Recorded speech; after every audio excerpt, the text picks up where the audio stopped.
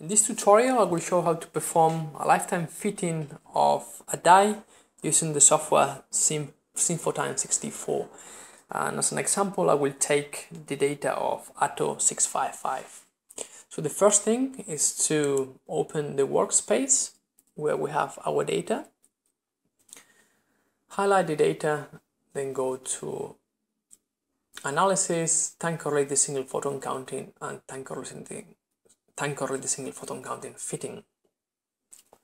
So we open the data and we've got the histogram, and at the left we've got the parameters to perform the exponential fit. So here I can pick the model I want to fit with, tail fit or reconvolution fit. If we want to look at the equations, we can click Help or press F1.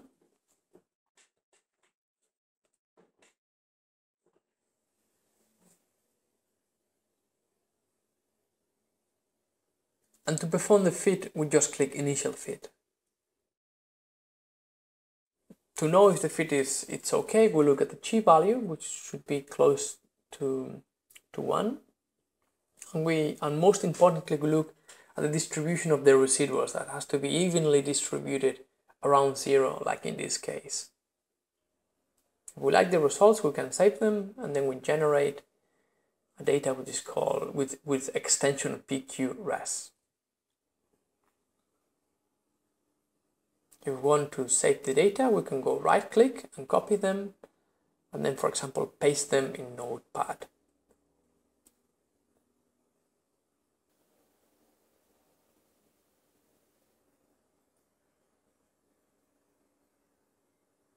And it is also possible to save the histogram in ASCII, so we just go to right click and save an ASCII. I will just rename it as decay, for example. I'll save it. And then when I open it, we will see that we've got 8 columns, each of them with a time axis, and they correspond to the IRF, to the experimental decay, to the fitted decay, and to the residuals.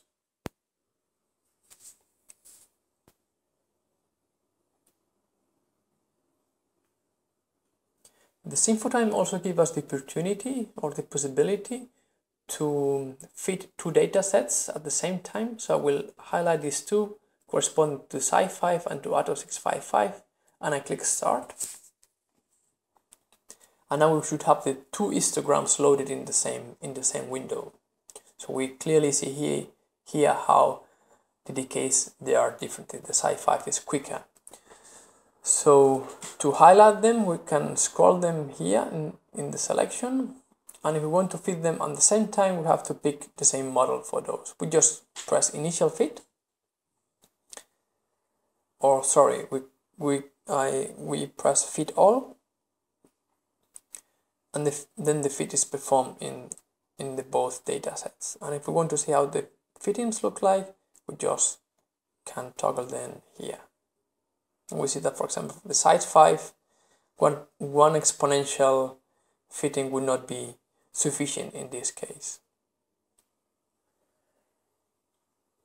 If we want to look at the parameters more in depth, we can click Parameter Plot, and here we can choose what parameters to display. For example, I can use the exponential factor that is already highlighted and the lifetime. So I activate it, and then we've got 2 plots. The first one, the exponential factor, the second one with the lifetimes, and in each of them we've got 2 points corresponding to the ATO655 and to the SymPhoTime. So it's also possible to export this data. We go to right click. We can save it with the name fit values, for example. When we open it, we will see all the data, like the exponential factors, the lifetimes, the background, and so on and so forth. It is also possible to only export as ASCII the represented data. I will save this. And if I like the results, I can save them. And in this case, the results are saved in each of the 2 sample sets. If I open any of them, the 2 histograms should appear. open it, and here they are.